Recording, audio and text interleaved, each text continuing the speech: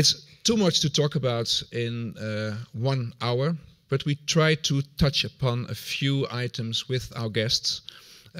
Like I said, a lot of guests, and I briefly introduce them to you. One of the guests is Mark Faustel. He will give an introduction of about 10 minutes.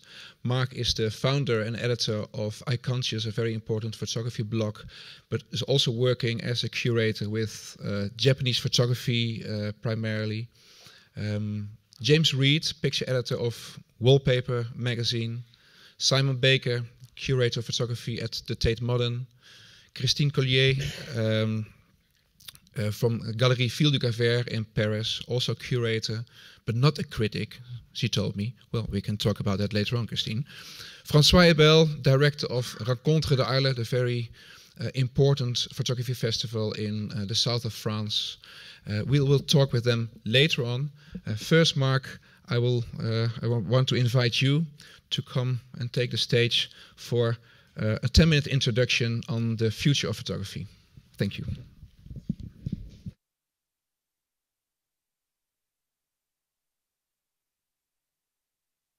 Hello, hello. Okay. Well, thanks very much, Marcel and Foam and Unseen, for inviting me to discuss this modest little question: what is the future of photography? It's a question that's been asked virtually since photography was invented, but it does seem that it has been coming up more frequently and more insistently of late. Fred Ritchen, who was just here a few minutes ago, he alluded to the uncertain future of photography with his book After Photography in 2008. And in 2010, the San Francisco MoMA wondered whether photography might be over with a symposium and a series of conversations and discussions like this one. In 2011, the most talked about exhibition at the Rencontres d'Arles was entitled From Here On, a kind of photographic manifesto for the future. And Marcel's already talked about Foam's what's next question that's evolved into lots of different things: publications and events and exhibitions and a website.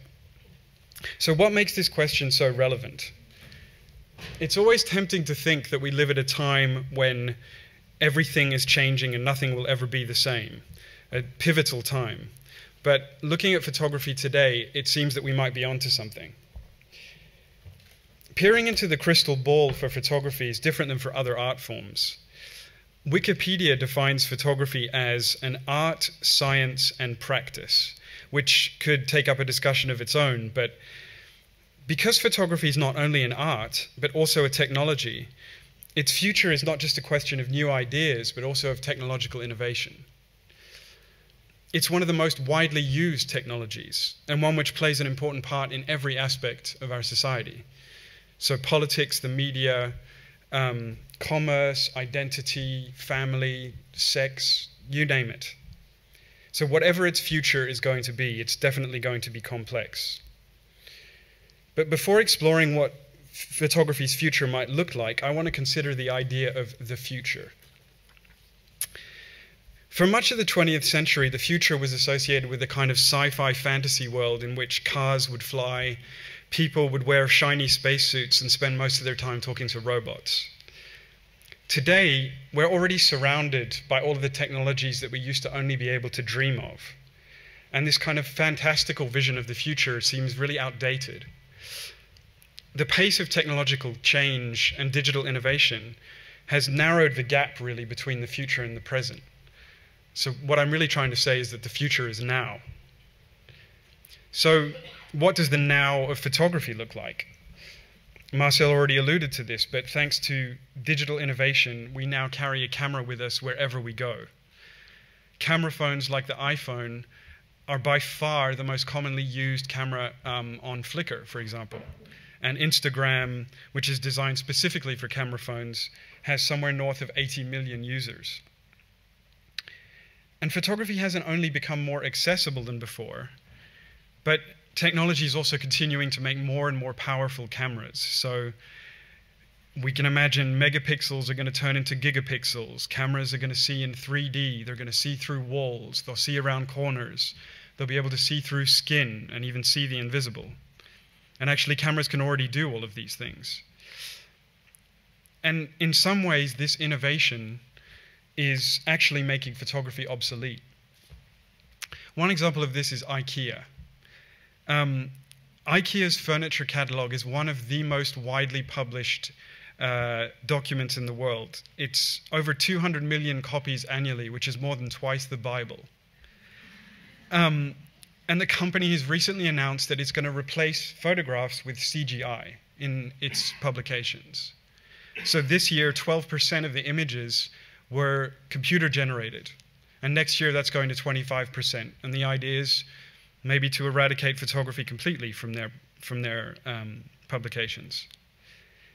Still, even as photography is disappearing from certain areas, it's appearing in others. So cameras are not only in our phones, but they're also on the top of Google Street View cars. They're in satellites, they're on military drones, and of course, they're all over our city streets.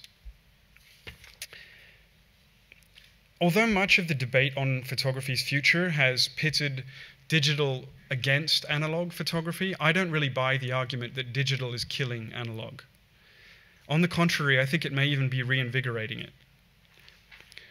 Despite the desperate state of the global economy, and particularly of publishing, there's been a real, genuine photo book boom in recent years. And although the book cannot compete with the internet in terms of disseminating and distributing images, it remains one of the most important tools for a photographer, because it's one of the only ways for a photographer to be able to ensure that their work survives. Exhibitions are inherently temporary, and images disappear from the internet as soon as they appear on it. So, just as the vinyl market has thrived with the digitization of music, maybe the photo book market could thrive as a reaction to the disposability of the online image and the fact that it's not just the image that matters, but the form that it takes. I mean, in reality, I think the lines between the digital and analog world are increasingly blurred. Digital technology, for a long time, had been used to kind of emulate an analog film or to create the most perfect image possible, the closest thing to reality. But now what we're seeing is that a lot of artists, instead of rejecting the digital noise and imperfection of that form, are actually making use of it, using lo-fi digital images in an analog context.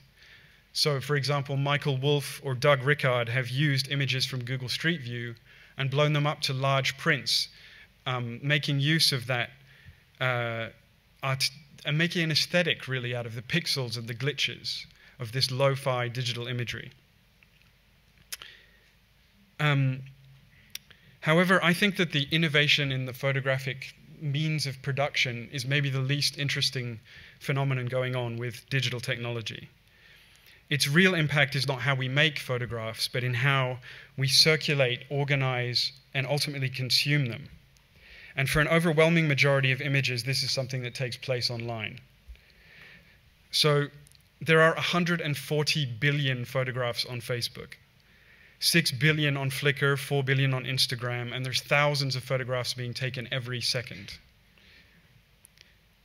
And for several years now, we've recognized the fact that we live in the age of the infinite sea of images. And there have already been a number of interesting responses that have been developing as a result. Artists are increasingly using pre-existing images taken from archives, collected at flea markets or from photo albums, or simply just downloaded from the internet instead of making their own images. Many have attempted to give this kind of infinite sea of images a tangible form. So, for example, one of the better-known projects, Penelope Umbrico's Suns from Flickr, is a grid of pictures of the sun which she extracted from Flickr by searching for the term sunset. And really to highlight this infinite quality of the internet, each time she exhibits the piece, she gives it a new title by searching for the term and updating the latest number of hits on Flickr. And I searched it yesterday, and it's well over 11 million. And another example of this was Eric Kessel's contribution to the What's Next exhibitions at FOAM, where he filled an exhibition space with the number of images printed in a single day, uploaded in a single day to Flickr. He printed them out, and that number was 1 million. So these changes taking place in photography raise a series of questions. How are we going to teach photography in the future? Is the dark room going to go out of the window? Will we still pay as much attention to the print, to the photograph as object? On a more basic level, it seems strange that in a world where communication and interaction is increasingly mediated through images, they remain almost entirely absent from secondary education. We're taught to read and to write, and then maybe afterwards to analyze text. But when were we going to be taught to do the same thing with photographs? Looking to the future, I think I'm not going out on too much of a limb by saying that the infinite is going to get even more infinite. But now that we've recognized just how many images there are, the question comes up of what that infinity looks like and how we can actually manipulate it and interact with it. Although it's now possible to store an unlimited number of images online, there's actually very few ways to organize them, to filter, to search, to explore that infinite number of images. And even if we do become able to do all of these things, how do you choose what you keep from the infinite? I think the question of the archive is a central one for the future of photography at many different levels.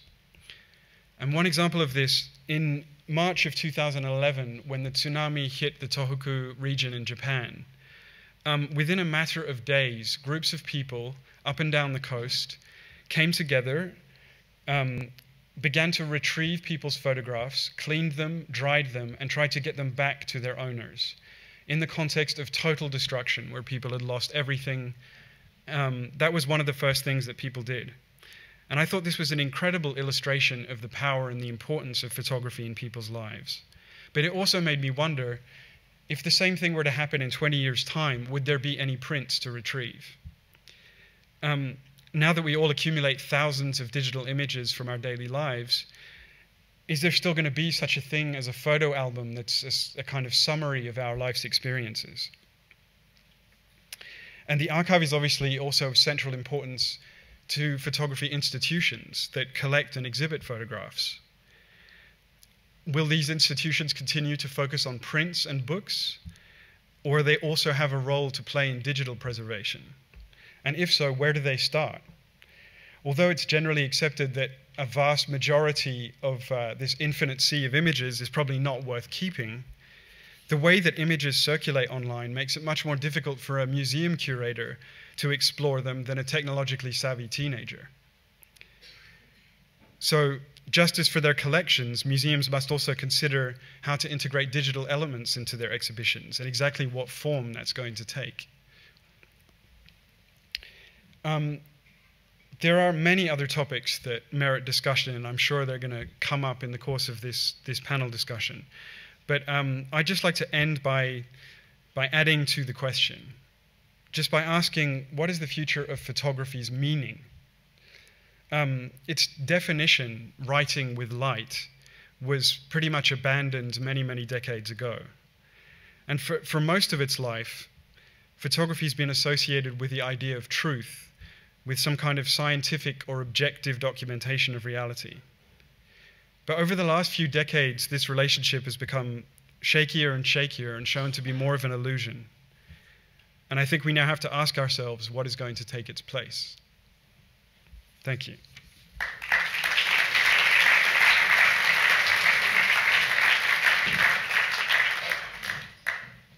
Thank you, Mark, and thank you for handing over some questions that I can ask to the panel. And I would love to invite the panel to come to the table and take a seat and see. So this gives me a little bit more flexibility.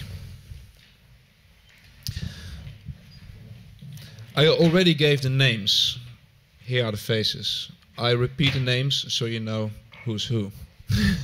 James Reed, Wallpaper Magazine. Simon Baker, Tate Modern. François Ebel, Rencontre d'Arles. Christine Ollier, Phil de Cavert, Mark Vastel has already introduced himself in a very convincing way, I have to say. Thank you, Mark, again. This is a higher one.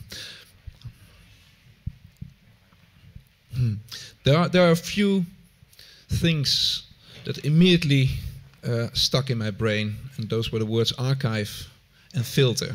And I think those two are related in a way, because first you filter something out of the infinite to consciously store in your archive, because an archive is something with a purpose and something that is constructed over time in a very conscious way. You are also editor of a blog. Do you consider yourself to be the filter of now? I don't dare to say the word future. Well, I might have to use that as a strapline for the blog, the filter of now. I mean, I think that that's one. I think it's one of the most important roles that there can be on the internet at the moment, is this idea of filtering. And I'd say it's also something which really almost doesn't exist very much online. I think that there has been, with the explosion of social networks in particular, with Facebook, with Instagram, with Pinterest, with Tumblr, what you're getting is actually an acceleration of the pace of images. There's more and more that are coming all the time, and very, very little filtering, and very, very little kind of slowing down of that pace, and very little comment as well. Very little kind of critical attention that's paid to these images that are pinging around online. And I think, and I certainly hope, that that is something that's going to become more important in the online space in the immediate future, because I think it is totally overwhelming, the amount of images, and they're constantly being recontextualized. As soon as they get onto the internet, they probably lose their author's name. They might lose a title. They might suddenly end up next to images that are totally different to their context. And this happens regularly. It's a kind of constant state of flux. So I think some ways of slowing that process down and of being able to analyze that process as well are really important online. And why hasn't this happened yet? Because you say it's quite probably going to be more important in a very near future. You're doing it. Why are you still surprised by the limited number of people who are acting as a filter? Well, I think one of the things about the internet is the way that it's structured is, in a way, it's not about the quality of the content, it's about the frequency of the content. If you want to have visibility online, what's important is not what you say, it's how often you say it and where you say it. So people are focused on promoting things as often as they can, putting the name of something out there as much as possible. You know, liking, for example, on Facebook is one way of doing all of this that has the least kind of significant possible interaction with something. And I think that the way that the internet is structured in terms of who ends up being seen and listened to is less of a function of what they're saying as to how sort of loud they're saying it, if you like. So that means that the power structure, which is intrinsic in the structure of the internet, is perhaps the most important and perhaps also the most alarming thing. Yeah, I think so. I mean, I also think that this is a very new phenomenon as well. So I think, I think Facebook, I was looking at the numbers of 140 billion photographs on Facebook, but I think even 6 years ago, Facebook had less than 100 million users. It was basically, not really used by people. So I think there also will be a reaction in terms of just people being overwhelmed by the sheer amount of information that they're getting, the sheer amount of not only images, but all different kinds of information on the internet. And I think it's also not just a question of the power structure, but a question of people wanting to find those filters, those online filters, the way a museum or a gallery or a publication might act in the real world.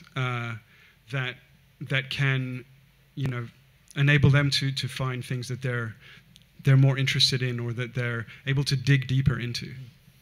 But conversely, I think also that pictures are supplanting words in some instances. Instagram is a way of communicating within itself. It negates the need for words. You know, your picture tells your story. It's like hieroglyphics used to be. So in a way, I don't know if people want that filter on things like that. For some people, that's how they now communicate. You don't need to write, I like this. You don't have to put the smiley face. The Instagram image is the mode of communication. So you're not as afraid as I feel Mark is, that either there are filters or people just turn away? It's not fear. I think you know, if you're looking for something specific, searching for something, a filter is important because you need to find a way through the sea of images. But if you just want to communicate in a new way, or in a way that perhaps a younger generation than us find easier to communicate, then no, I think it's on the rise. There's no stopping it. That does make me think of one thing though. I mean, Instagram, there was recently a shooting at the bottom of the Empire State Building, and somebody took a photo on their iPhone of the guy that had been killed, you know, a very close-up image that was posted on Instagram with, you know, some vintage filter put over the top of it. And immediately what happened was he put a quote in comments. He quoted a rap song, basically turning this into a kind of, I mean, it just made it look like something that would be on the cover of a rap album. And this conversation started with people quoting rap lyrics back and forth, with a picture that, you know, of a body that, I mean, of a person that had died a few minutes beforehand. So there is this other layer. I mean, I agree with you. I think that images are actually becoming a kind of language of their own that doesn't need to be, you know, textualized or you know, that it expressed in words. But there is this other layer that still remains where, I mean, I found that totally mind-blowing, that you would suddenly, you know, I suppose that a picture that would have ended up on the cover of the New York Times was now in this context. It's being traded almost like a commodity. Yeah, but if images are becoming a language on its own, you need to know which language are we speaking. I mean, in order to communicate with words, there needs to be some sort of agreement about the meaning of the words. And in this case, when people can talk with images, but perhaps it's going to be a Babylonic thing where nobody understands the other part, or perhaps understands the other part as in a completely different manner. I mean, how do we preserve meaning? And Simon, a museum traditionally was also a center of meaning, of education, of knowledge, an authority in a way. How does the Tate Modern, or how does you as a photography curator at the Tate respond to this function as a filter and somebody, an institution that preserves meaning in a way? Well, probably I'll prove that we're not a very intelligent filter. I would imagine. I've never even heard of Instagram, which is one embarrassment. Which I was just thinking, what on earth is this thing, and should we have some at the Tate? Maybe not. It's free. It's free. No, we probably wouldn't want it. I mean, one of the things that's being suggested here, and one of the things that comes up very strongly, is that whether we use artists or photographers, I'm not sure it's important, but whatever. Okay, sorry. Whether we use the word artist or photographer, what's is it even nearer? Take it off. Is that all right? Is it all right? Or just take it off? A little better. Yeah. Okay, like that. Is that better? It is. Okay. I said some really stupid stuff before, really quietly before. So whether we say like an artist or a photographer, what's important is that there's a kind of discourse or an intelligence, something that is purposeful, and something that has a kind of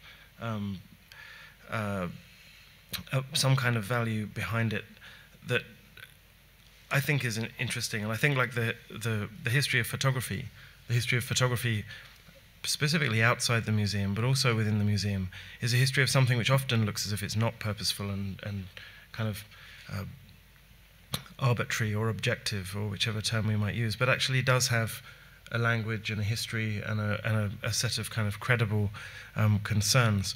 And so the sense of filtering really depends on what those concerns are.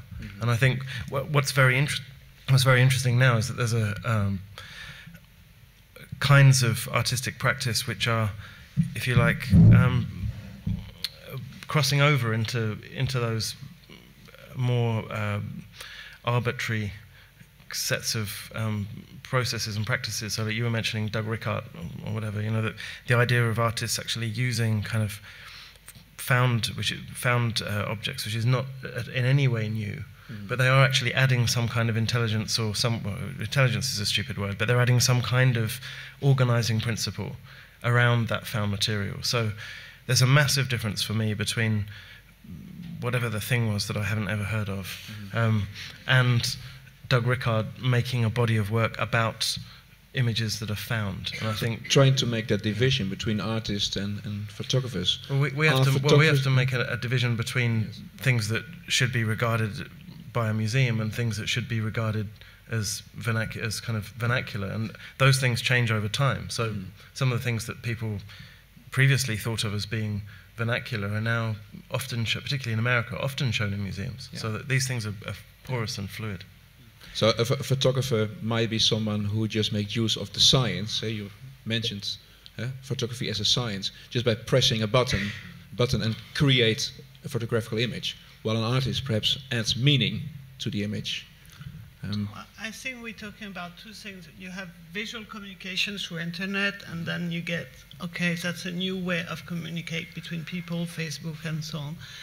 But I think photography is a language, and it's a building language, meaning a sense to inside himself the technique, of course, but also what the artist would like to show and present and build up and create. So I think we're talking about two different things. That's it. I think it does. But I think it's important to talk at length a little bit about that language, because mentioned a few times, you mentioned also the importance of education as an important tool to at least use this language in a sensible, meaningful manner. And again, Simon, I go back to you. What's the function of a museum? Does a museum have a function in educating and training people in this, say, visual literacy, and to understand and read images in a sensible way? Well, I mean, dear friends, just to interrupt, if you take the microphone yeah. in your hand, it will be perfect for all of us. Thank you. Okay, so we're with. Go on then, once again. Repeat the question? Yeah, go on. Okay. I was asking a question about the importance of education.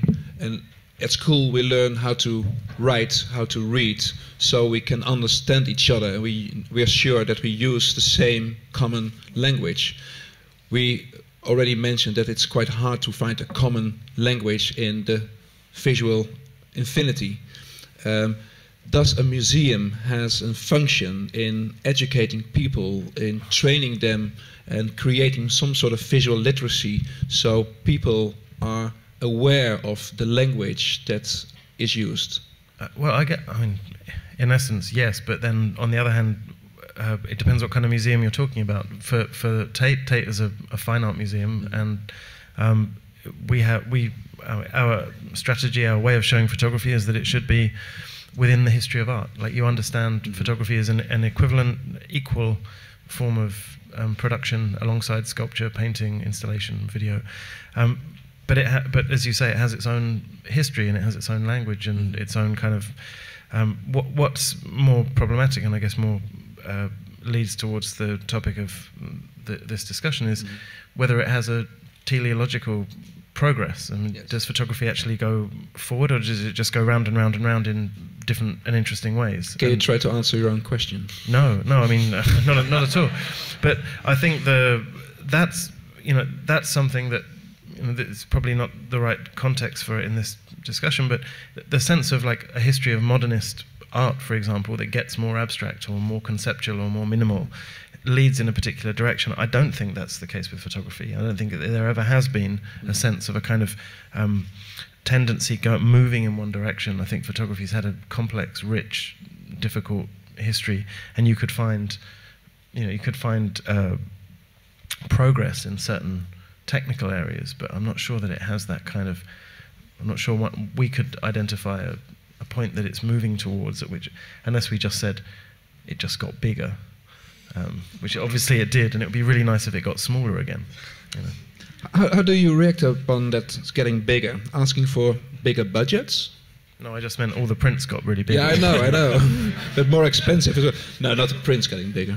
I think if everybody is taking pictures, as everybody now is, it forces those who want to set themselves apart from the mass and don't want to use it as a communication tool, but want to create something meaningful in a more artistic context or editorial advertising. It forces them to do something more out of the ordinary. It forces people to push their work in any number of ways. So whether that's making prints that are mind-blowing in quality, whether it's making prints that are more like sculpture, whether it's using complicated setups within a picture, I think that there's still a long way for photography to go and for these avenues to be explored, and that perhaps the mass communication of Instagram will make that change happen faster, or will make people try harder to create something that sets them apart. I think that you're, as a picture editor with Wallpaper Magazine, that you're looking at things that makes a difference, is different all the time.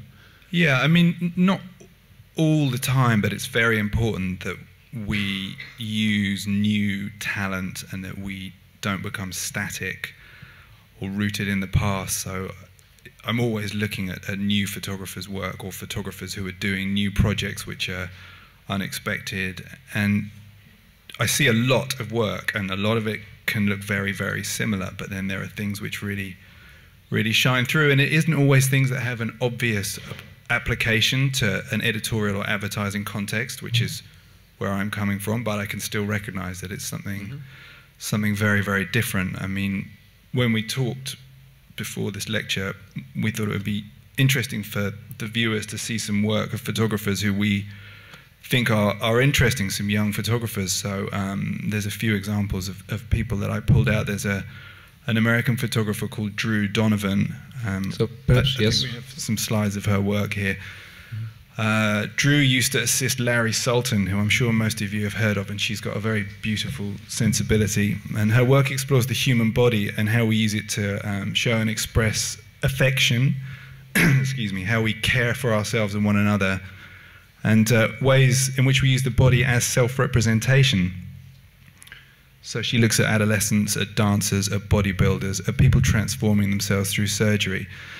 But her work isn't strictly documentary. What she does is she often observes people doing these things for real, and then she goes and thinks about them and then sets them up with models and sets and props, which results in quite an odd feeling in the viewer, because you know you're looking at something which is quite intimate and heartfelt, but it's also unreal to quite a degree. This is some of the early work of hers. This is adolescents losing control of their bodies in quite sort of staggering, dramatic examples. And then the second series, which we'll come on to, is where Drew witnessed the death of a close friend who she'd been caring for. And her way of dealing with this was to reenact it all with models, renting a room, and over the course of a month restaging the process of caring for and seeing ultimately her friend pass away. It's a black and white series called Lifting Water. This is the first image from that series. So I think her work is very interesting because it really does blur the boundaries, but in a very, very subtle, nuanced way. I think it would be There's a photographer that I've identified that I think is the exact opposite of Drew Donovan, in the sense that he's doing something that's also about blurring the boundaries, but in the least possible subtle and nuanced way. So maybe after this, if we could look at Asger Carlson.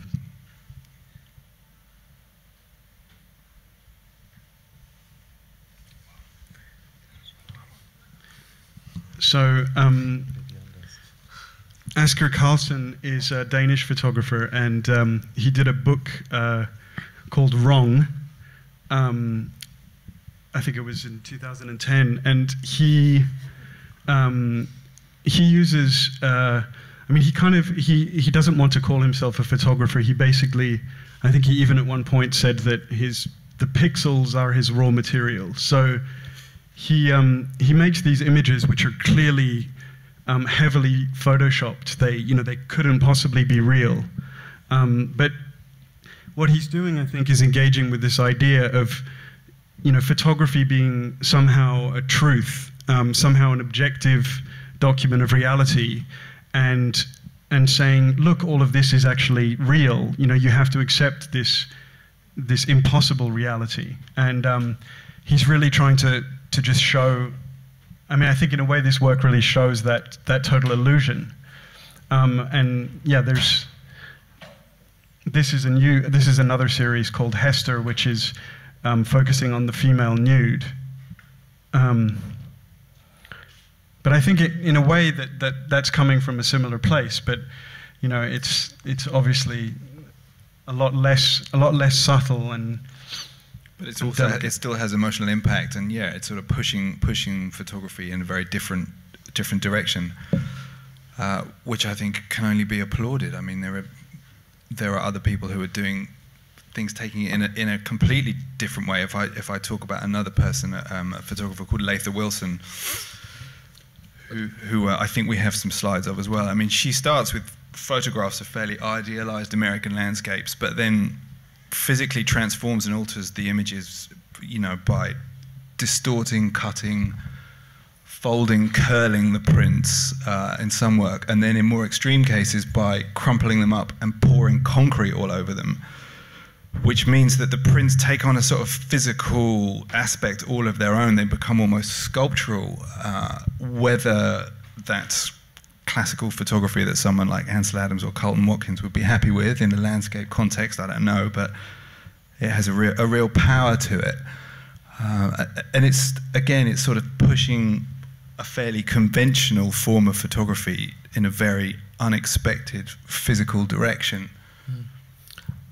I want to stop here for a moment. You can show the work, but there are two things that I want to ask a question about, because the first series more or less also questions the truthfulness of photography. The first is that reenactment of something, and it blurs the boundaries between staged or documentary photography by making use of different languages. And well, you're not sure what language is talking to you in the loudest way. And of course, your first example quite obviously battles reality and truthfulness, but then again, it immediately confronts you with the question of how truthful and which quite complex relationship does photography has with photography, with reality. And Francois Hebel, those two things, and the other thing, sorry, it was the tactility of the print, and go back to the physical thing, and you tear it apart, you add concrete, and you paint on it. Those two things, the emphasis on the physical print and the question of reality and photography, are those things, because you see a lot of photography for the festival, are those two things that are really central points in photography at this moment? I'm not sure it's central point. I think it's part of the many new directions which are very exciting in photography. I think photography has never been so opened. I mean, when I started working in photography 30 years ago, photography was black and white. It was 11 by 14 inches, and that was the end of the story. Otherwise, it was kind of a crime, you know. So I think photography is gaining freedom, and I would not oppose, like my dear Christine just did, the one genre of photography to the other. I think it's a huge territory, and the only questions are and I think it's been pointed extensively but very wisely in your presentation. It's the question of editing. Who edits? Who helps editing? How do you learn editing?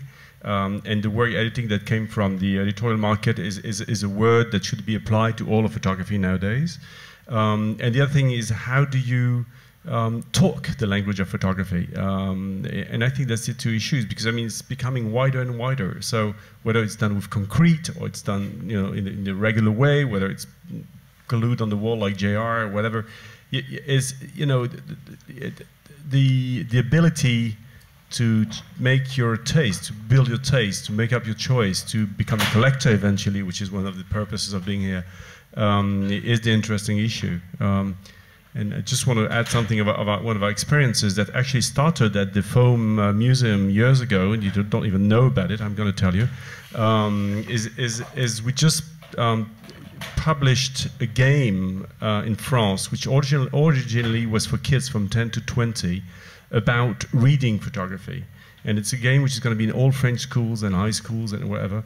And it's like a box like this, full of pictures, which are all pictures that one day have been exhibited at the festival. And what does the game consist in? It consists in having a group of people, like a class form, divided in 4 teams. They fight against one another. What do they fight with? With words. And I think this is the interesting things. Is you come from photography. Photography is, as you said, the language of the generations now, sometimes prior to words. And it's how do you come back to words? How do you put words? How do you put thinking? How do you put sensitivity on photographs? And this is the important, the future issue is, and that goes back to, that will help the editing, that will help the choice, that will help the creativity. And let's not forget that in the middle there are the artists. But we have to find words for giving meaning to the pictures, you mean? We have to find words, and we create have a new vocabulary. And we have also to train. I mean, the reason why we created that game in France for the schools, which actually was asked last week for an old people home as well, because they thought it was going to be helpful as well, is because I was totally fed up with we had all these kids coming when they go back to school. We have 10,000 kids that were here this past 3 weeks coming to see the exhibitions in Arles. And in the very first years, 10 years ago, we were using the pinhole camera, these things that you do with kids all over the world. Let's do the pinhole camera. It's fun. You're going to see it's magic. What do you learn with pinhole camera? You learn the techniques of optics. You learn how to be an optical engineer. You don't learn how to be a photographer. You don't read the picture. Mm-hmm. So I said, this is terminé. This is over. We're not going to use the pinhole camera anymore. Let's invent something else. And I gave the example of the thing we did years ago after the masterclass. We had a masterclass exhibition at the Foam, and at the time there was all these projects by future editorial photographers, and I sort of we put it together as this system on the wall that you could only put 5 pictures on the wall, but you had a box with 20. And the public had to decide which 5 pictures were going to tell the story, like in a magazine, double spreads. And so the public had to leave 15 photographs out. And that was kind of education of how to choose the pictures to tell something. And this is, from there, we've built something, putting away the pinhole, and we now have this game. And I think it's very important we find these kind of possibilities to learn, to go back to words, go back to sensitivity, go back to exchange. The photography becomes a social place as well.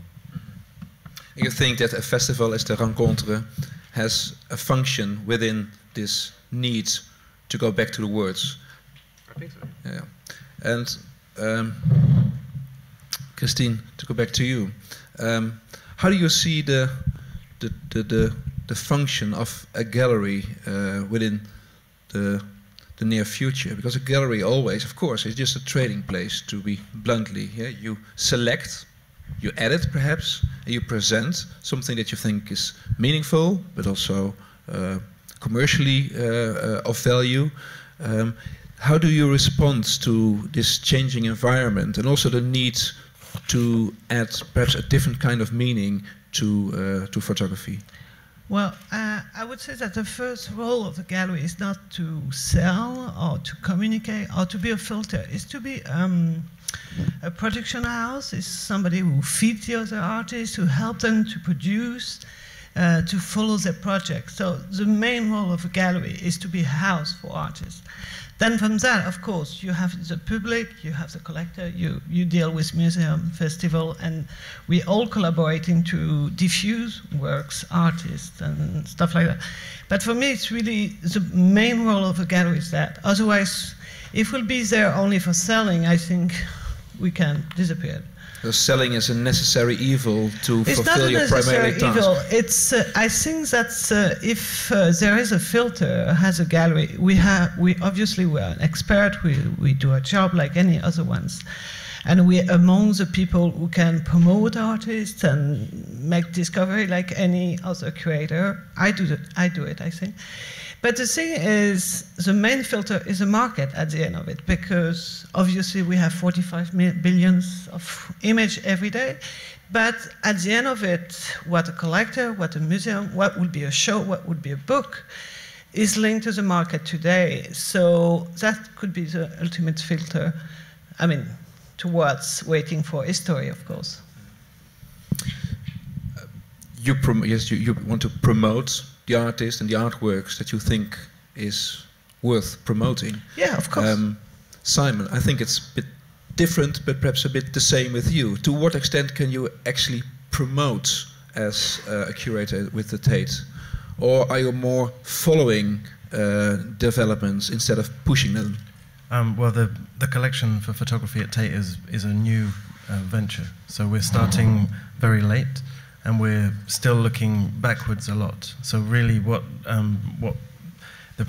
most of my time is spent thinking about how we're going to acquire works from the 1930s and the 1960s and the 1970s. But of course... Does it still make sense to do so? I mean, all the other museums already did it, so why restore... Yeah, well, we're the only one in London, so it makes a lot of sense if you're British. It's like really important for our visitors. But having said that, there's no way of looking back. There's no way of understanding history without looking at what's going on now. And the way that Tate operates, and the reason that indeed that Tate has a photography curator is finally is recognizing that you can't looking at contemporary practice, you can no longer disentangle these different kinds of practice, and you can no longer say, oh yeah, photography was this other history that had its own museums and its own institutions, and we didn't need to worry about it. That's just no longer possible, and therefore it doesn't make any sense to try and keep a separate photography as a separate thing. But one of the things I wanted to mention as well as thinking about photography and language and how we talk about it, is also, from the museum's point of view, is to think about it as a practice, the physical sense of printing, of not only of editing, but of making objects and making work, which I think is really important. So of course, because you can only collect physical objects, or are you going to collect hard drives as well? Yeah, you know, like there's always somebody... Which is physical in the end as well. Usually somebody at this point says, I'll give you my zip drive and see where you can plug it in. Exactly. You know, that kind of the obsolescence of technology that's kind of problematic. But right now we're collecting objects, obviously. In the future, if there are interesting projects which are presented in a different way. I mean, Tate, for example, I mean, this is not relevant to a photography discussion, but Tate now has a really strong program of performance art. And that's something that people in the past found it very, very difficult to imagine collecting. You know, how do you collect a performance? Collect the registration, the right to stage it or whatever. Yeah. But you know, there are ways to collect things that are different. But I think it's important to think about prints as objects, and that's something that you can learn in a museum. You can go and see I got some examples that I put up. Shall I show them? Or, I don't know. I'm actually not showing anything that's to do with the museum because, as I said, we're really looking very historically. We're not looking at contemporary work quite so often. But I just show the first two. You'll notice from my selection that the future of photography is just women and Japanese women, and but as we all are very aware of, and probably 11 by 14-inch prints as well. But anyway, so I've got two examples. So Akiko Takezawa, who makes the most incredible prints, which are then these first examples are then screen varnished, so that the prints themselves, the paper picks up the varnish from the screen and makes these really sensational objects. And when they're in an exhibition, there's a great kind of pleasure in actually being in front of the object. And I think that's really very, very important. The second series, which you're seeing, is collotypes, and this is an ancient process. Something that she's working with Benrido in Kyoto, which is one of the last places to make collotypes in the world. And I think that that's very, very important, this engagement with old processes, the engagement of keeping these things going, but also taking the visual language in new and interesting directions. The second example I mentioned very quickly, Sekiko Nomura. Some of her work you might know. This is from a series called Kuriyami, or Black Darkness. It's all about the use of black and the dark kind of pigment. I put two slides up, selections from Kuriyami. That very, very black one is the eye of a tiger. You can really see it. No, nothing to do with the song, but you can see it in the actual print. The next ones that are coming up are really amazing. I mean, you might not see very much there, but it's a reversed solarization. So you're seeing a totally black, these are all unique objects, a totally black, this one you're probably not seeing very much at all. But when you're in front of it, this is my reason for bringing them, when you're in front of it, you're seeing all of the outlines of all these, of all the objects in perfect silver. Absolutely stunning. I think that's probably the last one we can probably finish. But Simon, you make perfectly clear that there's a huge difference between a screen and the actual object. Well, this is what I'm trying to say. Yeah, for a museum, of course, we want people to come to the museum, and I think photographers, and we have a gift shop. But photographers who are making work that absolutely has to be seen, physically, you have to stand up. You know, to see Sekiko's kind of reverse polarization, solarizations, you have to be there. You have to, you have to be close. You have to be physically in proximity to the object, and that's something for a museum which is really important. And I think because that's the only raison d'être. It's not the only. It's not the only. You have to be in front of the object to have this meeting, a unique meeting with the object. Is this, Mark? Is this a reaction upon all these images that are on the same screen without any added emotional value that is so intrinsic to the physical print? Is there a longing to go back to the old photochemical process and the actual object? Well, as an answer, and so that the Japanese guys don't feel left out, I want to show a Japanese male photographer. That's outrageous. His name's Daisuke Yokota, and I think he's actually on show at Unseen, but these images are, I guess what you could call it is re-photography. So he starts by taking them with a compact digital camera, and then he photographs the print that he makes from this with a 6x7 camera, and then he photographs it in color with another camera, and each image is photographed 10 times to get to the result. I mean, this is a guy who's maybe 20, I think 27, 28 years old. I mean, what I think is interesting about this is something I kind of mentioned in my introduction, is that yes, there is that, what you're mentioning of maybe going back to, I mean, he's got a darkroom set up in his bathroom in his little apartment in Tokyo, but also he's not saying, oh, digital, I don't want to deal with that. I will only go analog. This starts from a digital image. He's done another series called, I always get mixed up, one of them's Backyard, one of them's Sight, and he's done something very similar but with Photoshop, where instead of adding noise, he's photographed the same object multiple times and layered that in Photoshop. And what he's trying to do with his work, he says that what inspires him basically is music and film. And what he wants to do is find the photographic equivalent of, particularly in electronic music, of delay, of reverb, of echo. So to try and find a visual way of using those kinds of concepts. And I mean, actually, you can see them slightly better than Simon's. But I would say, though, that it's the kind of thing that you actually just have to see as a print for it really to function. There's something else really interesting in what you're saying as well that I think is self-evident, probably everybody in this room, but the boundaries between digital and analog are completely porous. There's hardly anybody who's only, well, there are people, but most people are making analog, either making analog film and then scanning them, or making digital prints, or they're making digital prints and then having some kind of analog print made from it. So there's the porosity between the two is really interesting, and I think in that example you can see the extension of what's I think really important for photography is that we understand the entire of the medium. So the camera, the darkroom, the print, Photoshop if that's part of it, the book is part of it as well. So the medium of photography is not a camera, as you were saying. It's not a pinhole camera or optics. It's everything, darkroom, computer, book, from the beginning to end. I think that's really important. Is it something, James, as a picture editor, that you can use as well? Because, of course, the magazine is printed matter. It's a more or less fixed medium.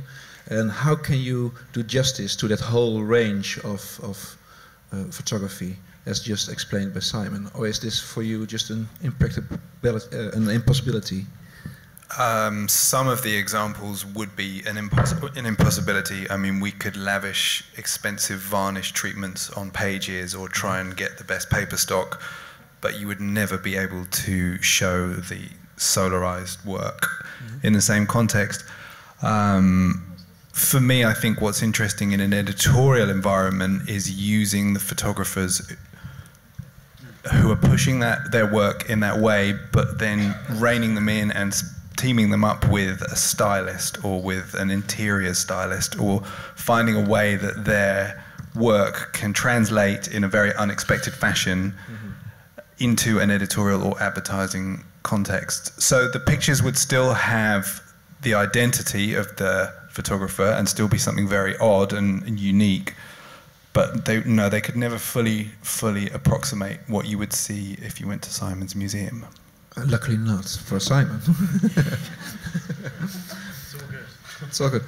But well, what I can say, I mean, it's funny that we show this Japanese. In the next month for Photo Month in Paris, I will show the work of Corinne Mercadier, and she was one of shooting and reshooting and reshooting. And she will end up with a negative will be a Polaroid, and then now the Polaroid doesn't exist anymore. So she spent the last 7 years to change her language, trying to keep the poetic of it. And right now she's one of the best Photoshop maker you can dream. And you will, I mean, I wish people can come to see the show, because you cannot see Photoshop at all. But so, I mean, you can also progress and change languages, go back to darkroom. I mean, we're working right now, I don't know, 18 photographers. Not one of them has the same camera, the same printing, the same matter, the same paper, the same computer, even if. So I think right now, I like the term that François used, it's freedom. And we have the freedom of the nostalgia still, and because, of course, analog techniques are disappearing, the paper is disappearing. And we have also all the future, which is an interesting moment for photography languages, I guess. If we were just talking about photography in terms of your clients and collectors. No, I'm talking about artists. No, I know, but if we were talking about it like that, do you see trends in what people are interested in collecting? Are people still very much interested in owning prints which are black and white and hand printed, or are they as happy to invest in really experimental light boxes? Or well, you know, we are a contemporary art gallery, so we're also selling videos, which is quite tough to sell. But then you have collector for everything. So I guess now if I was, sell posters, maybe it could be a problem. We hang sometime. I have an artist sometimes like to make posters. So and then we say, okay, you can buy the poster if you like. Of course, it's not the same price as the specific one. But no, yes, it's still photography is still an object, and I hope it will still be an object because photography is also linked to what we call a painting in terms of le tableau, not pictorial object, but it's the same idea. I mean, I don't want to go back to Jeff Wall's speak, but we're talking about image which is a masterpiece, and it's a built image most of the time. It can be. The thing which is interesting right now is more the skip between reportage, documentary-based artists, photograph, author. I mean, all the boundaries have been blurred by the artists themselves. I remember 7 years ago, I was with Guy Tillim in Madrid, and he asked me to be in a gallery. I said, well, you have to go to a specific gallery who do reportage like Vue or whatever, Magnum. And I was mistaken. Now he's selling 20,000 each picture. He's in a contemporary art gallery in New York, and wherever his work is reportage based, we could say that. It's also not considered as an artist now. So I like this idea that like Luc Delahaye, who moved from war reporter to being an artist. And I went to talk with a friend of him who was still in war reportage. And they say, well, we don't mind that Luc is a good artist now, we're just missing the war artist. Christine, you mentioned the relationship between photography and painting, and used the word tableau even. Yeah. Francois, your freedom, finally there's freedom for photography. Isn't it the freedom of being finally liberated from those change of being compared with painting or using the visual aesthetic language of painting? Are we now not witnessing finally the emancipation of photography, and now it's grown up and an adult? Yes. No, for sure. It's really the time. I mean, it's also a very confusing time. I mean, I understand for the public. I mean, public have never been coming so massively in the lectures, in all the places where we can sort of address what we're addressing here today in other places. So it shows some confusion. I mean, and we also see a lot of terrible things happening. I mean, in Paris, let's not talk about foreign things, but in Paris, if any of you have ever been to the Luxembourg parks in the past 15 years, we have to bear terrible reportage pictures on the grill of the Luxembourg Park when you do your jogging. I mean, it's absolutely terrible. But I mean, how are you going to tell 500,000 people that go next to that every day that it's terrible? I mean, this is, you're not lecturing everyone. I mean, it's difficult. I mean, and maybe it's terrible for me, it's not terrible for somebody else, and that's all. I mean, that's about talking about art. We actually can show. Yes, of course I was. Yeah, they told us to do some homework and bring some pictures. So, just to avoid that you would only watch them. I have no Japanese, so if we can go just one by one, and I'd like to say words before. It's always very intimidating to say that you do the job we do around this table. It's because I don't trust we discover photographers. I trust we have the chance to do the job we're doing and to sometimes come across a photographer that suddenly is different. But the photographer discovers himself one day and is courageous enough to embrace a life as an artist. And I think this should always be remembered. It's not that it's one more product. It's a life of somebody, and it really translates. The first photographer I would like to bring here, and it's I hope for you, unseen photographer. Have you ever heard about Thomas Devoe? Yeah. Yes. One. How many? Two. Okay. Good. So he's quite unseen photographer. So this is a very provocative picture, as you can see. Not because of the picture, because it's taken in Paris Photo, and we show it in unseen. So if we can go to the next, which is also taken in Paris Photo, like the next as well. And you already start to wonder, why the hell do I show you these pictures and the next as well? So start to look at the hair, for instance, of this picture. And the next one, look at the kid, the hands, the hair again. And then you carefully look at this one to the textile, okay? I mean, you have in mind this very beautiful textile, this hand as well. And then this man is doing something very curious. And then you get to this very beautiful flower arrangement. It's becoming, so look at the arm here and the hair, and you'll start to understand something, don't you? Okay, this is not the unseen photographer. This is William Egglestone signing a book at Paris Photo. And now comes the picture, finally. Sorry. So this picture is made out of all the pictures you've seen before. You recognize the head, the arms, and on the top end there, the hands of Egglestone signing. So this one picture is one of very many that, as Simon said before, you will have to come to Arles to see them next year. But I mean, it needs to be printed very large. It's a physical experience. And it's made of all this crap picture you saw just before. So his name should come back again if you want to write to him before, but he will refuse anything before Arles, obviously. So it was done for a project for photography.com that asked him 24 hours at Paris Photo last year. The next photographer is Maurice Houdaille. Have you heard about Maurice Houdaille? No. Okay, so Maurice Houdaille does these very strange things with photography. It's nearly black and nothing on it, but I mean, it's not quite Japanese. And it's, I don't think you ever saw this. It's becoming absolutely abstract and beautiful at the same time. You actually, when it goes on the wall, it's becoming something different again. Actually, if we stop on this picture, all what you saw before is actually tools for, at the 19th century, this guy made the first zooming lens that existed. And this is where all the tools he was using to do the zoom that you now see on this picture. So it's actually all technical stuff that becomes on the wall a sort of very poetic proposal. So if you go to the next, this was in Arles last year. Unfortunately, none of you has seen it, so it's unseen pictures.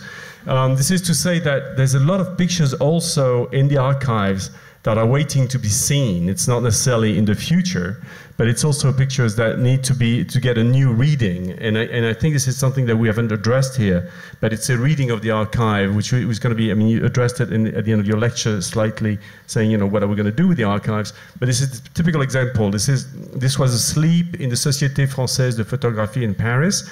And this brilliant young curator, Luce Lebart, suddenly picked it up and made something different out of it. And there was a whole collection of them. So if we go to the next, this was, remember his name, Maurice Houdaille, is a real photographer of the future from the past.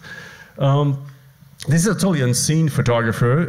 Actually, if we go to the next picture, it's unseen photography, but I thought you would need some of that at the end of a projection.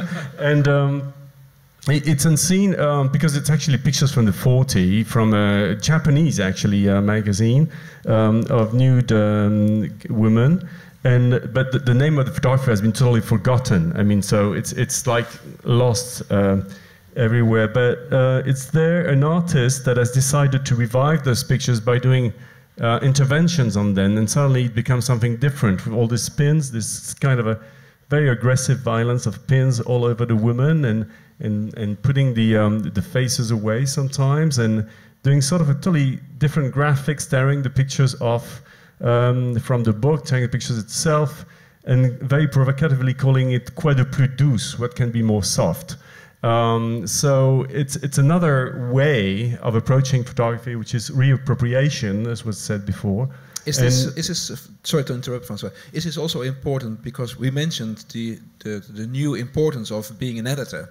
Of course, editing art is a very old tradition, but is it for you, besides the immediate visual quality, also important because it is editing the past towards a new future? I think it's part of the freedom. It's reappropriation, as we showed in this show last year from Iran. I mean, it's the way you reappropriate photography, reading of photography, whether you're an artist or you're a curator.